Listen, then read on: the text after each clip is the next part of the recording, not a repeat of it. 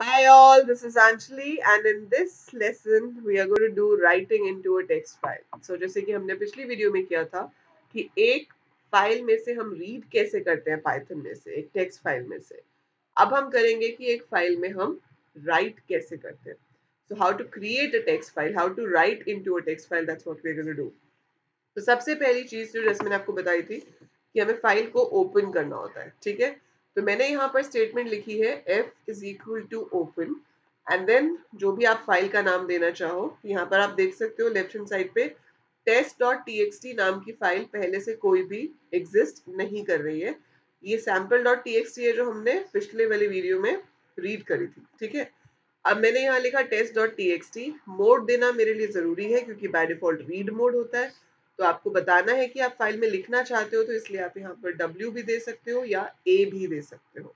So W stands for right mode and A is for append. दोनों में फर्क क्या है कि मैं W अगर यूज कर रही हूँ तो मैं जितनी बार इसको रन करूंगी उतनी बार वो उसी कंटेंट को फाइल में राइट करेगा। मैं आपको करके दिखाती हूँ। और अपेंड में क्या होता है कि जो पिछला कंटेंट फाइल में है वो भी रहता है और न्यू कंटेंट भी हम फाइल में राइट कर सकते हैं। तो मान लो मैंने यहाँ पर प्रिंट किया हेलो हाउ आर यू, ठीक है। मुझे और भी कुछ राइट करना है तो मैं और भी कर सकती हूँ। I can write as many right statements as I want. तो कितनी भी राइट स्टेटमेंट्स हम लिख सकते हैं और मैंने यहाँ पर थैंक्स लिख दिया बस, और उसके बाद फाइल को क्लोज कर दिया। सो दैट इज इट, इतना सा प्रोग्राम है मेरा। जब मैं इस प्रोग्राम को रन करूंगी मेरी आउटपुट विंडो में कुछ नहीं आएगा क्योंकि आउटपुट विंडो में कुछ शो ही नहीं कराया हमने। तो यहाँ पर प्रिंट हमने कुछ भी नहीं कराया, इसलिए इस जगह पर कुछ भी नहीं आया, ठीक है। अब हुआ क्या होगा, उसने एक फाइल क्रिएट कर दी होगी। कहाँ पर फाइल क्रिएट की होगी? इस फोल्डर में। So let's refresh this. तो इसके अंदर रिफ्रेश की ऑप्शन देखते हैं ताकि ये फोल्डर रिफ्रेश हो जाए एंड वी कैन सी हमारी जो लिस्ट ऑफ फाइल्स है वहां पर वो रिफ्रेश होकर आ जाए। So it's not coming here, let me do this. Okay, ये अभी एग्जीक्यूट ही नहीं हुआ है क्योंकि यहाँ से फर्स्ट सिलेक्टेड था। सो मुझे एग्जीक्यूट करना है फाइल एच को। तो मैंने फाइल एच पे क्लिक किया और फिर इसको एग्जीक्यूट किया। अब आया processed finished with exit code 0 और यहाँ पर आप देख रहे हो test.txt फाइल भी आ गई जो कि पहले नहीं थी। सो मैंने इस पे क्लिक किया and you can see it's coming hello how are you thanks. Same line पे आ रहा है क्योंकि राइट का काम होता है सेम लाइन पे प्रिंट करना। अगर आपको नेक्स्ट लाइन पे प्रिंट करना है तो आप राइट लाइन फंक्शन यूज कर सकते हो। सो राइट लाइन यूज करने से वो थैंक्स को नेक्स्ट लाइन में प्रिंट करता, बट सिंस राइट है इसलिए वो सेम लाइन पे प्रिंट कर रहा है। So this is test.txt। तो ये अभी हमने राइट मोड में खोला था, ठीक है। अब मैं क्या करती हूँ, इसको चेंज कर देती हूँ फंक्शन को। मैं इस फंक्शन का नाम दे देती हूँ right line. So have right lines and then I give this thing over here as a list of lines और ये मैंने हटा दिया, ठीक है। इसको अब मैंने रन किया। अब अगर मैं ये test.txt ओपन करती हूँ सो ये अभी भी सेम लाइन पे ही शो कर रहा है। इसको बंद करते हैं and then we do it again. Yeah, so it's still showing on the same line. उसके लिए शायद हमें \n देना पड़ेगा so that we can move to the next line. तभी वो नेक्स्ट लाइन पे जाएगा, अदरवाइज वो बाय डिफॉल्ट अपने आप से नेक्स्ट लाइन पे नहीं जा रहा है। So let's try this. So that moves you to the next line. सो अगर आपको न्यू लाइन देना है तो right lines is not going to help you, आपको \n यूज करना पड़ेगा ताकि आप नेक्स्ट लाइन पे उस कंटेंट को शो कर सको।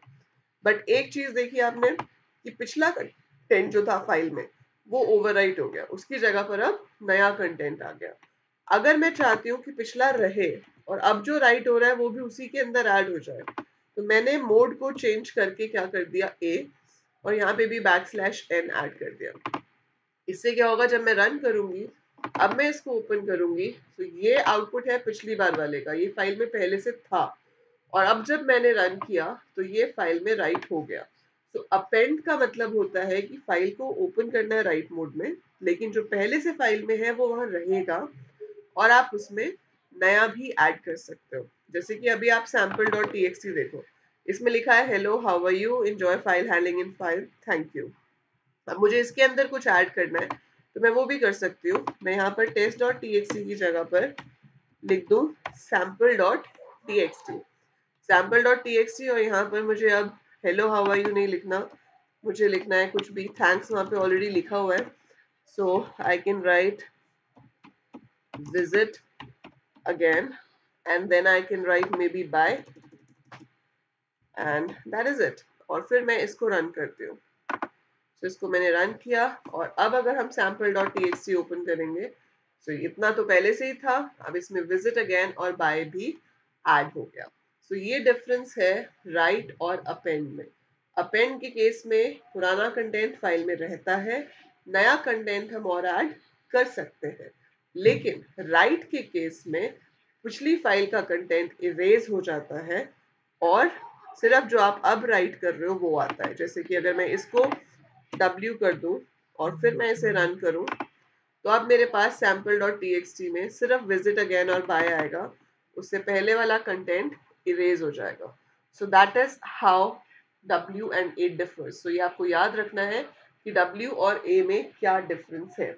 बाकी एक मोड होता है X जिसका पर्पस होता है फाइल को क्रिएट करना, तो क्रिएट तो वैसे भी हो जाती है राइट और अपेंड में, अगर ऑलरेडी एग्जिस्टिंग नहीं है तो। अगर एग्जिस्ट करती है तो इट्स ओके, राइट में ओवरराइट हो जाएगी और अपेंड में क्रिएट हो जाएगी, अपेंड में उसी के आगे कंटेंट ऐड हो जाएगा। पर अगर एग्जिस्ट नहीं करती है तो in both the modes it will create the file. तो एक्स का काम दोनों में ऑटोमेटिकली हो जाता है, तो इसलिए आपको वो अलग से यूज नहीं करना पड़ता। बट यू शुड नो कि 4 मोड पॉसिबल है, read, right, append and create, that is are, W, A and x. सो ये तो था फाइल में हम सिंपल तरीके से राइट कैसे करते हैं। अब नेक्स्ट लेसन में, दैट इज नेक्स्ट वीडियो में, मैं आपको दिखाऊंगी कि हम यूजर से कुछ पूछेंगे, लेट्स से कुछ नाम पूछेंगे कुछ स्टूडेंट्स के, and then we are going to store that in file. सो हम यूजर से कंटेंट्स लेंगे and we are going to right that into file. वो हम कैसे करते हैं वो आप नेक्स्ट वीडियो में देखोगे, बट उससे पहले आप चाहो तो खुद भी ट्राई कर सकते हो, otherwise just try this programme. And जो क्वेश्चन है इस वीडियो का जो आपको कमेंट्स में आंसर करना है वो है what is the difference between W and A mode? So how write and append modes are different in processing? बहुत सिंपल सा क्वेश्चन है, इसका आंसर आप नीचे कमेंट्स में लिखो ताकि मुझे पता चले कि किस किस ने वीडियो पूरी देखी है और किसको डिफरेंस अच्छे से समझ आया है। The more answers I'll get, the more content you'll get for your class 12th computer science. That's it for this video. Don't forget to like, share and subscribe the channel, and by the time I upload more, keep watching, keep learning. Thank you.